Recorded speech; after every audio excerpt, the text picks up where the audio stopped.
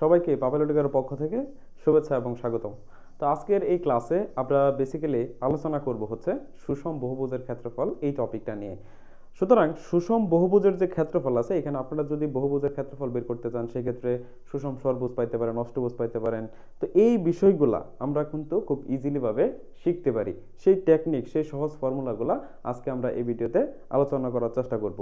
তো প্রথমে আমরা একটা ম্যাথ দেখি। এখানে দেখেন যে একটা সুষম ষড়ভুজের ক্ষেত্রফল হচ্ছে 216√3 বর্গ সেন্টিমিটার এবং বলছে এর সমান বাহু বিশিষ্ট একটা সুষম অষ্টভুজের ক্ষেত্রফল।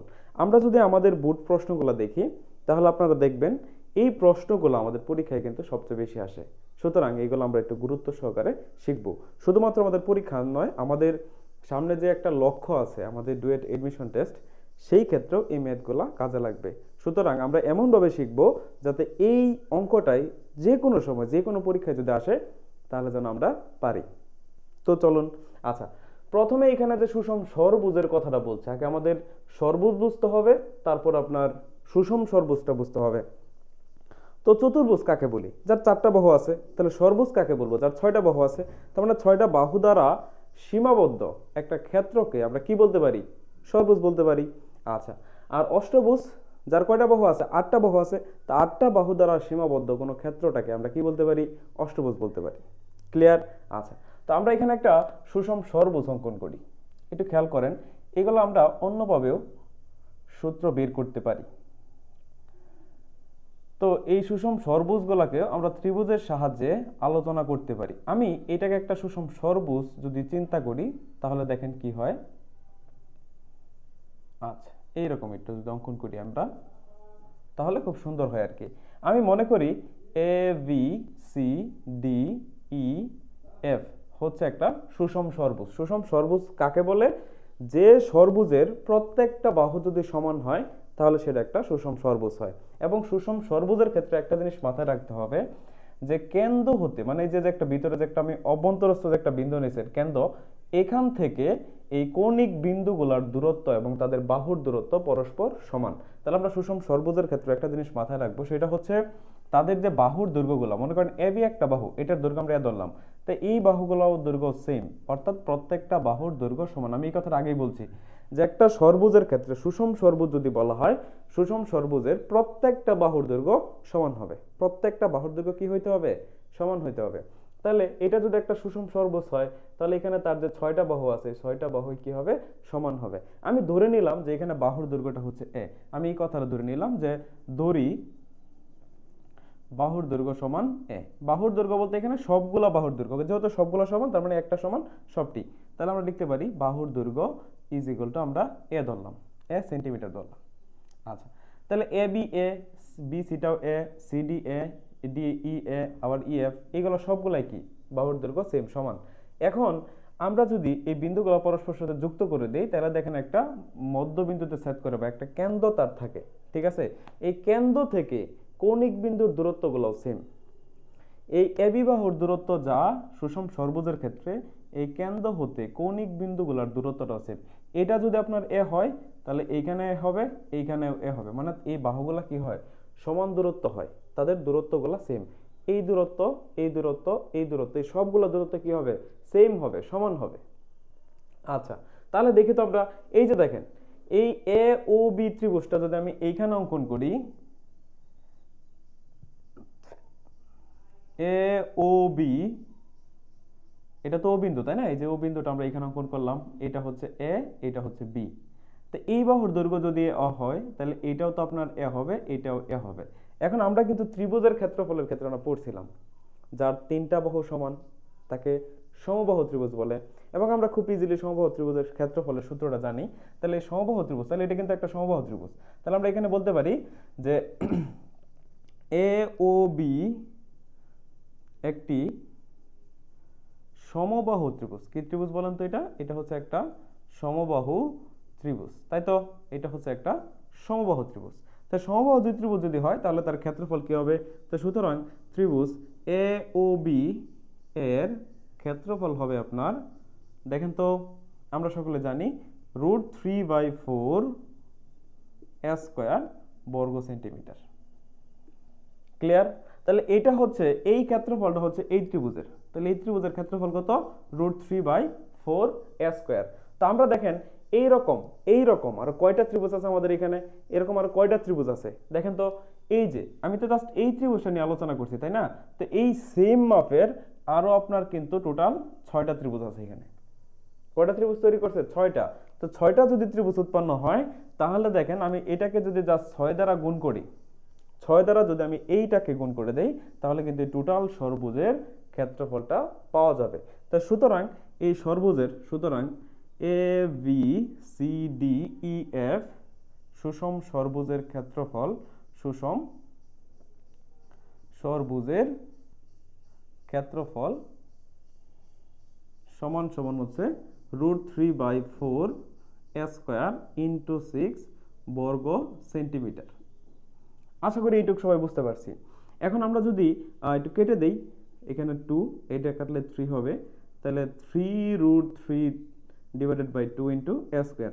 আমরা এই কারণেই বলি, কিন্তু আপনারা দেখবেন আপনাদের বইয়ের মধ্যে সূত্র লেখা আছে, কি সূত্রটা লেখা আছে যে সুষম ষড়ভুজের ক্ষেত্রফল কত। এই কারণে মানে এই ওয়েতে আসলেই এই সুষম ষড়ভুজের ক্ষেত্রফল আসছে কত 3√3/2। তাহলে দেখেন আমরা ষড়ভুজের ক্ষেত্রফলটা কিন্তু ত্রিভুজের সাহায্যে খুব সহজে এইভাবে আলোচনা করতে পারি। এরকম মজার টপিক খুব সহজে, জটিল টপিক খুব সহজে বুঝতে আপনারা চোখ রাখতে পারেন আমাদের পাপেলিওডিকের ইউটিউব চ্যানেলে, অথবা যে কোনো অনলাইন প্রোগ্রাম সুপার সাজেশন পেতে অবশ্যই কল করতে পারেন উপরে দেওয়া ওই নাম্বারে, অথবা ভিজিট করতে পারেন আমাদের অফিসিয়াল ওয়েবসাইট papeliodica.net, অথবা আপনি কিন্তু আমাদের অ্যাপসটা আপনার ফোনে ডাউনলোড করে সব সময় আমাদের সাথে যুক্ত থাকতে পারেন। আচ্ছা, এখন আমরা যদি এই থিমটা বুঝতে পারি, এই জিনিসটা যদি বুঝতে পারি, তাহলে এই ম্যাথটা আমরা খুব ইজিলি সলভ করতে পারবো। তাহলে এখন আমরা এই ম্যাথটা সলভ করি। তাহলে বলছে একটা সুষম ষড়ভুজের ক্ষেত্রফল হচ্ছে 216√3। সুতরাং আমরা যেটা লেখা আছে আমরা এই কথাটাই এখানে লিখে দিব যে সুষম ষড়ভুজের ক্ষেত্রফলটা। তাহলে এখানে আমরা লিখে দিই, তাহলে আমরা কি লিখতে পারি যে সুষম ষড়ভুজের ক্ষেত্রফল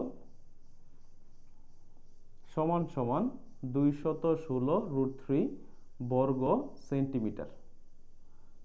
আচ্ছা, এই সুষম ষড়ভুজের ক্ষেত্রফল বের করার সূত্রটা কি 3√3/2। তাহলে আমরা জাস্ট এখানে এই কথাটা লিখে দেব, এই ক্ষেত্রফলের যে সূত্রটা আছে 3√3/2 স্কয়ার ইজ ইকুয়াল টু 216√3। উভয় পাশে দেখেন √3 আছে, তাহলে এটা কেটে দেওয়া যায়, উভয় পাশে √3 আছে, সুতরাং আমরা এটা কেটে দিলাম। তাহলে আমার দেখেন তো আলটিমেটলি এখানে কি থাকতেছে, আমার এখানে থাকতেছে 3/2 সমান হচ্ছে 216। এখন 3 দ্বারা উভয় সাইড আমরা ভাগ করে দিই, তাহলে 3 দ্বারা ভাগ করে দিলে এখানে 3 × 7 = 21, 3 × 6 মানে এখানে হয় 72, আর এখানে থাকে আমাদের দেখেন তো কত a²/2। আচ্ছা, আর যদি গুণ করি তাহলে a² = 72 কে 2 দ্বারা গুণ করেন 144, তাহলে a = √144 সমান সমান হচ্ছে 12 সেন্টিমিটার। তাহলে এই যে দেখেন এই সুষম ষড়ভুজের বাহুর দৈর্ঘ্য কিন্তু আমি অলরেডি পেয়ে গেছি। আমরা সুষম ষড়ভুজের এই বাহুর দৈর্ঘ্যটা কিন্তু অলরেডি পেয়ে গেলাম। এটার দৈর্ঘ্যটা কত হচ্ছে 12 সেন্টিমিটার, এইটার দৈর্ঘ্যটা আমরা অলরেডি পেয়ে গেলাম, এটার দৈর্ঘ্যটা কত 12 সেন্টিমিটার হয়ে গেল। এখন আপনাকে বলছে যে এর সমান বাহু বিশিষ্ট একটা অষ্টভুজের ক্ষেত্রফল বের করতে। এখন স্যার আমাদের অষ্টভুজের ক্ষেত্রফলের বের করার সূত্রটা তো জানতে হবে তাই না। আমরা তাহলে অষ্টভুজের ক্ষেত্রফল যদি একটু বের করতে চাই, তাহলে আমাদের অষ্টভুজের ক্ষেত্রফল বের করার সূত্রটা হচ্ছে আপনার এরকম 2 × 1 + √2 স্কয়ার। তাহলে আমরা জাস্ট এখানে সূত্রটা লিখে দিব, তাহলে আমরা লিখব যে সুতরাং সুষম অষ্টভুজের ক্ষেত্রফল ইজ ইকুয়াল টু, সূত্রটা হচ্ছে দেখেন 2 × 1 + √2 স্কয়ার বর্গ সেন্টিমিটার। এখন স্যার আমরা খালি এখানে মান বসাই দিই জাস্ট, তাই 2 × 1 + √2 এর মান হচ্ছে 12, তাহলে একটা স্কয়ার করি, স্কয়ার করলে হবে 2 × 1 + √2 × 144 বর্গ সেন্টিমিটার। তারপরে আমরা যদি এই টোটালটা একটু গুণ করতে পারবো না, আমরা এখানে গুণ করলে আমাদের যা আসবে সেটাই হবে আমাদের আনসার। আমরা যদি এখানে গুণ করি তাহলে আমাদের আসবে 695.29 বর্গ সেন্টিমিটার। এই হচ্ছে আমাদের ম্যাথ। কত সহজ ভাষায় আমরা সকল কিছু শিখে ফেললাম। ঠিক আছে, তার মানে আমরা বুঝতে পারি মুখস্থ ছাড়াও কিন্তু অঙ্ক করা যায়। আমরা সূত্র মুখস্থ করা ছাড়াও দেখেন অঙ্কটা কিন্তু করে ফেলছি। তাহলে আমরা যখন অঙ্কটা করবো তখন আমরা লিখবো, মনে করি যে একটা সুষম সর্বদের বাহুর দৈর্ঘ্য হচ্ছে এ, তাই সুতরাং সুষম সর্বদের ক্ষেত্রফলটা এটা লিখবো। লেখার পরে তার যে সর্বদের যে ক্ষেত্রফলটা আছে এটা এখানে লিখে দিব। তারপর ক্যালকুলেশন করে প্রথমত বাহুর দৈর্ঘ্যটা বের করব। বাহুর দৈর্ঘ্য বের করার পরে সুষম অষ্টভুজের ক্ষেত্রফলের সূত্রটা লিখবো। তারপর এখানে বাহুর দৈর্ঘ্যটা বসাই দিব, কারণ সমান বাহু বলছে। এই সর্বদের বাহুর দৈর্ঘ্য যা, অষ্টভুজের বাহুর দৈর্ঘ্য তাই। ঠিক আছে, তো বসাই দেওয়ার পরে ক্যালকুলেশন করে ফেলবো, আমাদের আনসারটা কমপ্লিট। তো এইরকম যে কোনো ম্যাথ পেতে, যে কোনো জটিল ম্যাথের সমাধান পেতে চোখ রাখতে পারেন আমাদের পাফেল এডুকেয়ার ইউটিউব চ্যানেলে, অথবা যে কোনো প্রয়োজনে, যে কোনো সুপার সাজেশন অথবা অনলাইনে ভর্তি হতে, আমাদের প্রাইভেট প্রোগ্রামে ভর্তি হতে অবশ্যই যোগাযোগ করতে পারেন আমাদের এই হটলাইন নাম্বারে। তো আজকে এই পর্যন্তই। সবাই ভালো থাকবেন, সুস্থ থাকবেন। আল্লাহ হাফেজ।